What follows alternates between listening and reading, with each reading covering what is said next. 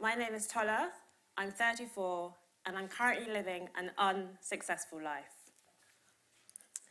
I come from a family of high achievers, so I'm Nigerian, and in my family, if you're doing whatever you're doing, you have to do it really, really well. My mum speaks her native language, she speaks my dad's native language, she speaks French, Latin, and another native language in Nigeria. My dad speaks his native language, my mum's native language, Arabic, and he's learning Russian. My brother speaks English, he's learning Arabic at university, and he's learning Catalan. And my sister speaks Latin, French, and German. And I speak English, full stop. In my family, excellence is a common denominator in which I am the outlier. And sometimes I really feel it. So I mentioned earlier that I'm 34, and so it might not sound that uncommon to you that most of my friends are in a situation where they're getting married or living with their partners and have babies or children.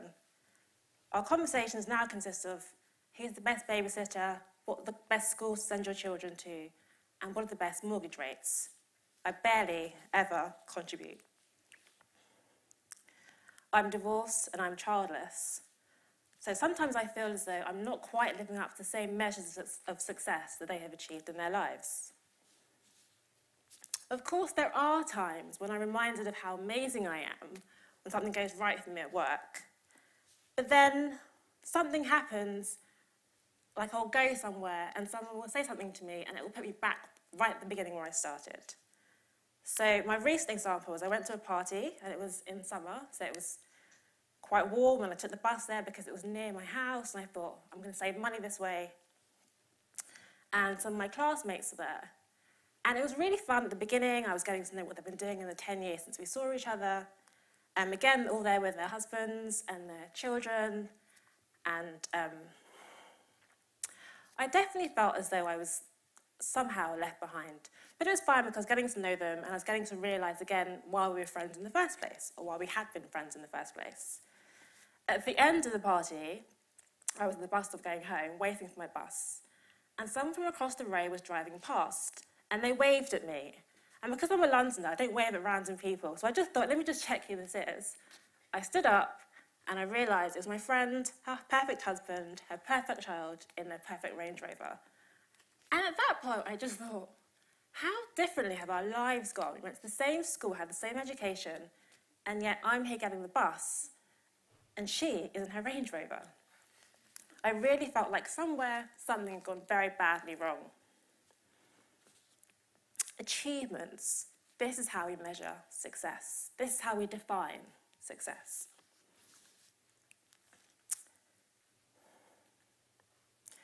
The dictionary definition of success is a degree or measure of succeeding, or a desirable or favourable outcome. These measures are often set out for us by our parents, by expectation, our peers, by comparison, and society, by judgment.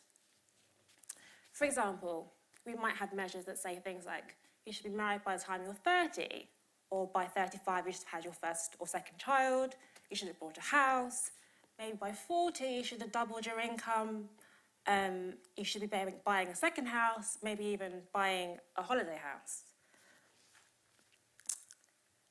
There are always age limits for us, which then suggests that there's a sell-by date, which we never even asked for.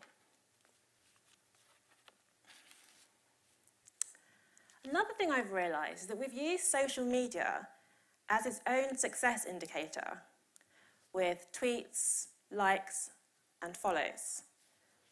I'm currently writing a book, it's due out next year, and I was told by someone that the best way to get a good audience for my book was to make sure my social media was up to scratch. I didn't know what that meant until I checked with my editor, and she said, just check how many followers you have on your social media. So I did, and I have about 500 on my Instagram and about 500 on my Twitter. I quickly realised that wasn't anywhere near enough when I compared it with some of the ones from my teenagers that I've met over the years recently, and also some of my friends who have been doing things maybe in tech or maybe in their own startups, and they've been actively pursuing getting a big audience. I hadn't, and I realised that I had failed in the sense that the level of pre-success that I should have had as an author was just not there. The message being that, unless I already had thousands of followers who had already affirmed me, why would anyone care about what I had to say? Lastly, we measure success by appearance. There's a certain expectation, for example, that someone doing a talk on, say, success would be dressed a certain way. I deliberately haven't dressed that way. In fact, this outfit is what I wore to that party where I was reminded of how inadequate I was. So my gold Converse, my very short shorts, and my t-shirt, but like a teenager, like someone half my age. This failure was exposed by other people's achievements at my classmates' party. I've realised that in reality, only wealthy men can come up on stage wearing trainers, wearing jeans and a t-shirt and be taken seriously. As a woman, if I came up here wearing this, people wouldn't maybe think that I was going to give the same kind of message that a man might give. So for a man, you might think he's a tech starter, or he's maybe an athlete, or he's in the music industry. For a woman, you might think, oh, she's a comedian. We subconsciously demand these indicators of success, and they can haunt us. I recently heard the expression imposter syndrome. It's been going around my circles quite a bit, actually. And it's described as a psychological pattern in which an individual doubts his or her life accomplishments and has a persistent internalized fear of being exposed as a fraud.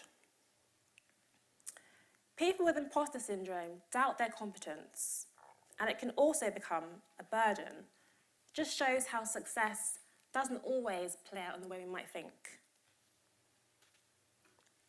The pressure to outperform, overachieve, and constantly deliver can be quite detrimental.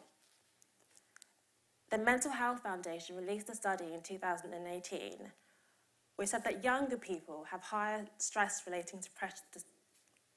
The Mental Health Foundation released a study in 2018 to say that younger people have higher stress relating to the pressure to succeed. They identified these groups as being 60% of 18 to 24-year-olds, 41% of 25 to 34-year-olds, compared to just 17% of 45 to 54-year-olds and 6% of 55 and over. When people are constantly encouraged to share and talk about their achievements, this highlights feelings of failure when you find one day that you have nothing to say.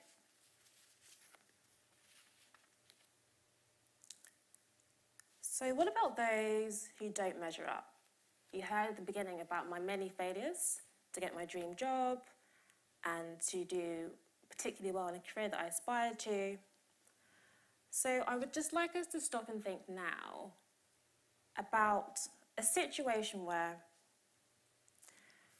you never get married, you never have children, you never buy your own house, you never earn, say, 80,000 a year, you never get a master's degree, you never drive a car. What would your life look like, and how would you feel about your life? Would you be anxious? Would you be embarrassed or ashamed? What would people think about you? What would you say on your social media accounts? Our mental health is under pressure when we are under pressure to succeed. There's a danger of buying into this universal idea of success. And this universal idea is that we presume that they are accessible to us and they are desired by us, something that we never really think about.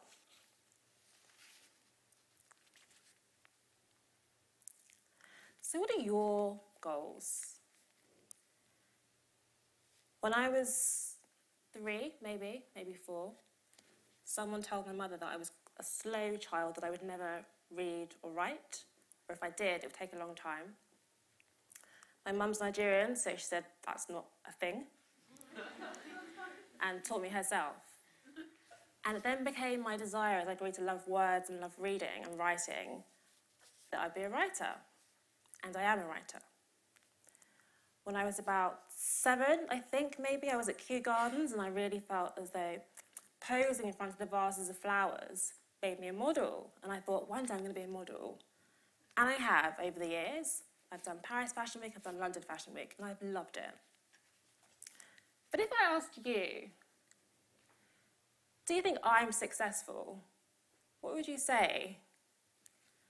And without wanting to put words into your mouth, I might assume that you would say something like, well, I've never read any of your work, and I've never seen your face on any billboards. So, no. So what should have been my success would quickly become my failure. And this is what happens when we try to reflect back someone else's expectations and call that success. The myth of success is that it is a universal measure, the same for all of us. But true success is determining what works for you, what you want to do in your life, and just going for it.